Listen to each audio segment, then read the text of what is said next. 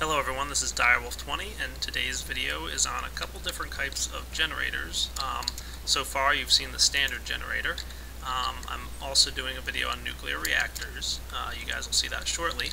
But first I want to cover some of the other generators that are available here in IndustrialCraft.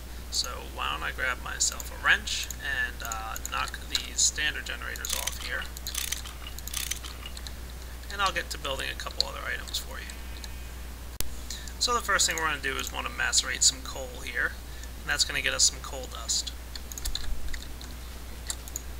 We're going to want to take a generator and some coal dust and some glass.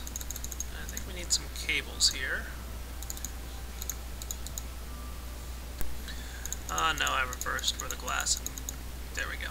Solar panels. Solar panels are a very nice device, and it's actually the one that I prefer to use the most. So let's take a look at how they work. If I place my solar panel right here, first off, it needs to be able to see the sun. So, yep, good. If we right click on the solar panel, we'll see that there's a little yellow sun symbol here, basically saying that it can see the sun. And if it can't see the sun, like it's shaded, so basically if there's a block above it, and it doesn't even have to be directly above, you know, let's go 2 blocks above. That also counts as being covered. So it needs a direct line of sight to the sky in order to be active. Lights are on, that's good. How much energy does this guy produce? Well, to be honest with you, it's not a terribly large amount. 1 energy unit per tick. And the thing is that at nighttime,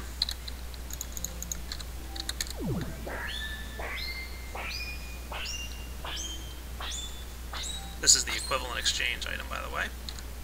Once we get to night, the solar panel turns off. And we are once again producing 0 energy units per tick. But when the lights turn back on from the sun, thank you, watch of flowing time, 1 energy unit per tick. So, there you go. That's the solar panel. What I like to do is build what's called a solar flower. There's actually quite a few recipes online for building solar panels and different kinds of solar arrays. Here's the one that I kind of like. That should be enough, I would hope. Now we want our bat box here. We want the output to be down, remember.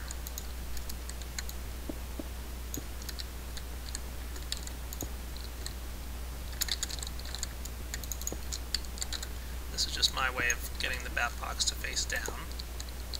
So there we go. Output is facing down now, which is good.